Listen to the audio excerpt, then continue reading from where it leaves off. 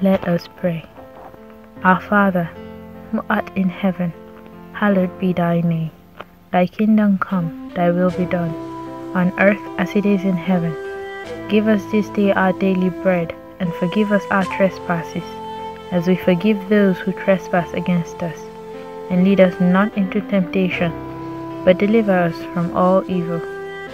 Amen. For the intentions of all Christians, Hail Mary, full of grace, the Lord is with thee. Blessed art thou amongst women, and blessed is the fruit of thy womb, Jesus. Holy Mary, Mother of God, pray for us sinners, now and at the hour of our death. Glory be to the Father, to the Son, and to the Holy Spirit, as it was in the beginning, is now, and ever shall be, world without end. Amen. Glory be to the Father, to the Son, and to the Holy Spirit, as it was in the beginning, is now, and ever shall be, world without end. Amen.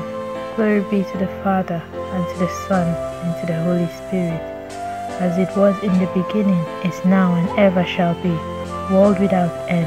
Amen. Glory be to the Father, to the Son, and to the Holy Spirit, as it was in the beginning, is now, and ever shall be, world without end. Amen. Glory be to the Father, to the Son, and to the Holy Spirit, as it was in the beginning, is now, and ever shall be, world without end. Amen. Glory be to the Father, to the Son, and to the Holy Spirit, as it was in the beginning, is now, and ever shall be, world without end. Amen.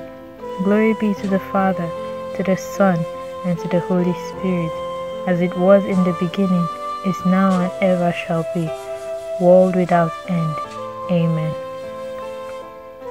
Lord our God, you graciously chose Saint Dymphna as patroness of those afflicted with mental and nervous disorders.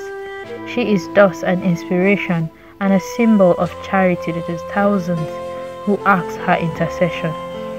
Please grant, Lord, through the prayers of this pure youthful martyr, relief and consolation to all suffering such trials, and especially those for whom we pray.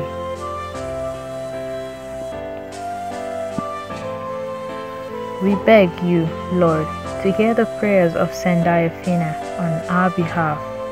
Grant all those for whom we pray patience in their sufferings and resignation to your divine will. Please fill them with hope and grant them the relief and cure that they so much desire. We pray through the same Christ our Lord, who suffered agony in the garden. Amen. If you found this video to be helpful and uplifting, don't forget to subscribe, click our notification bell, and like our videos. And if you would like us to pray for you, don't forget to click the link in the description box of this video. We love you, and God bless.